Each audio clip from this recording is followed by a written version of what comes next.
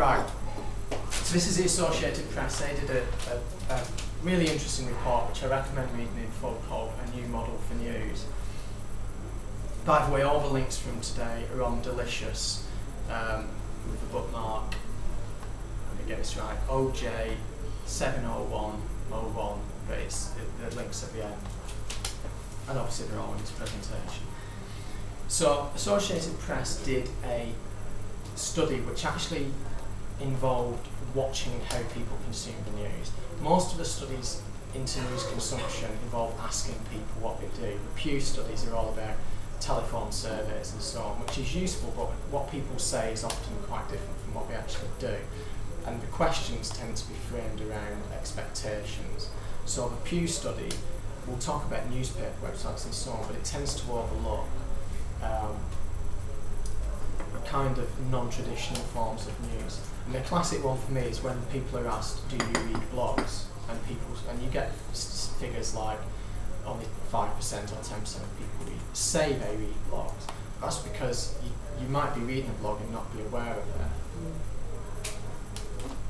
So they actually watched what people did, and this was a global piece of research. They looked at people in the UK, in the US, in India, and I think somewhere else as well. And they had a number of case studies. This was Jill in Brighton, and you can see her pattern of news consumption. She watches TV news in the morning, listens to the radio news in the car, but this is a key thing, she checks her email every hour.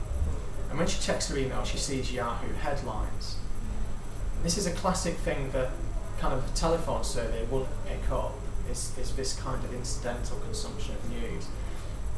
She gets text messages, she gets email alerts, she's got a little widget on her desktop which gives her live scores. Then she goes back to radio, and when she's at home she's watching TV, but she's on Facebook, she's on email, and you've got that kind of multi-channel consumption almost of news.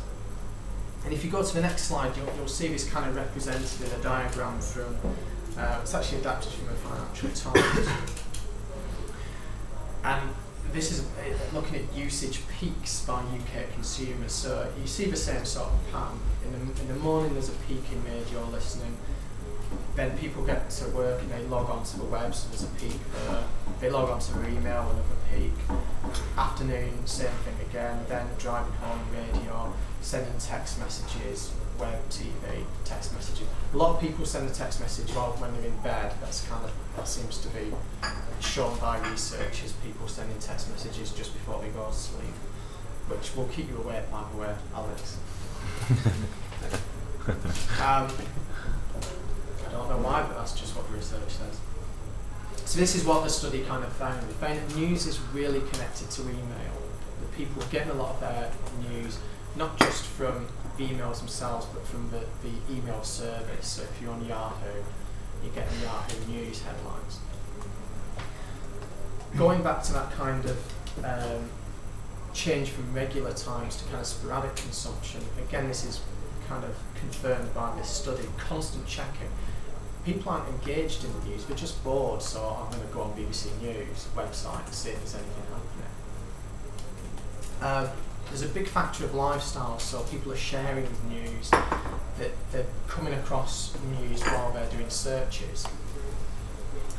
And it's multitasked, so people might be watching Channel 4 News. I've done this myself. You're watching Channel 4 News, you're on Twitter talking about it, you're Googling the Israel-Palestine conflict or whatever to get some context. There's a social dimension again in terms of news comes to me from other people, so the distribution element is really key there. And news is a social currency. There was a guy, one of the people we looked at was this guy in India. Every night he would basically swat up on the news, and he had this big whiteboard or something at home, and he would so he had subjects to talk about the next day at work. That's an extreme example of it, but you know yourself, one of the main reasons people read news or share news, well, one of the main reasons people read news is to be able to share it. And it's a classic example of social currency is a joke. Someone tells you a joke, you tell it to someone else, and it's social currency. It helps kind of reinforce your social circle. It makes you valuable within that circle. again, even better example of music. You know, if you're the person who always discovers the new bands, and you know, you're the one who always does the mixtapes for your friends or whatever.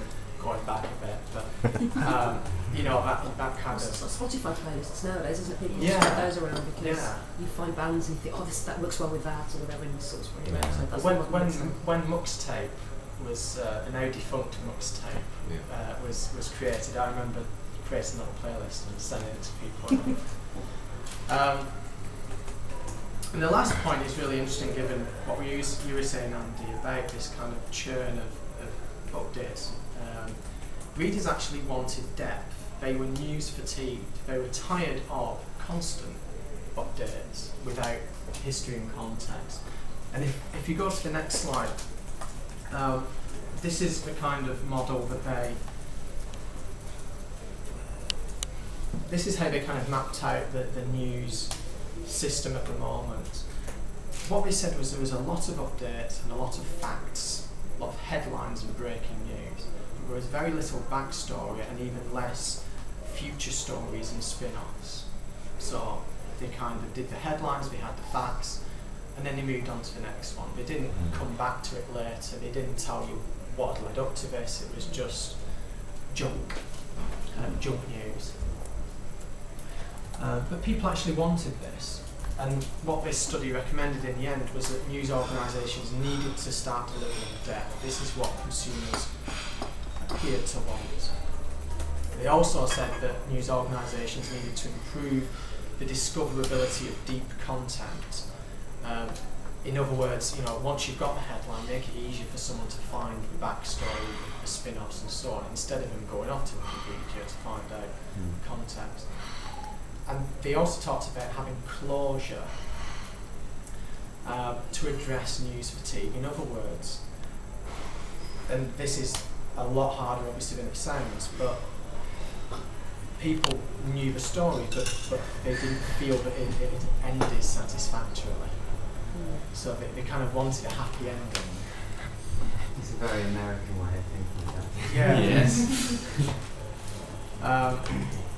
So how you do that, I don't know, but I suppose the actually following up on a story is a start. So don't leave people hanging, basically. Just don't, you spoke about that yesterday. What happened now? I think there's an interesting counterpoint to that, though, isn't it? Because if you give people newspapers, they read the first 3 lines of the story and then they move on. And we always talk, don't write too much because people don't read stories. What they do is they go halfway down and go, and then carry on with the next one. So obviously they want depth, but they want to choose where that depth is. And there's a kind of, people like the idea of depth, but they're not going to use it all the time. It's not going to be something that they're going to go into every time. There's kind of two pieces of information that support and contradict that. One is that if you look at eye tracking studies, people do only look at the headline and a couple of parts most of the time. But then, like I was saying, the biggest where people are going is to Wikipedia and YouTube.